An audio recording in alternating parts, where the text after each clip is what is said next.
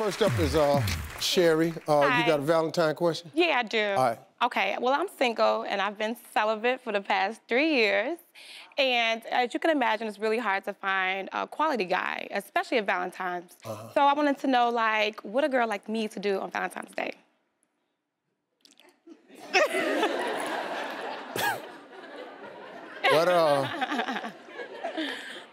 What you gonna do the day before Valentine's Day? Work. Probably gonna do that on Valentine's Day, too.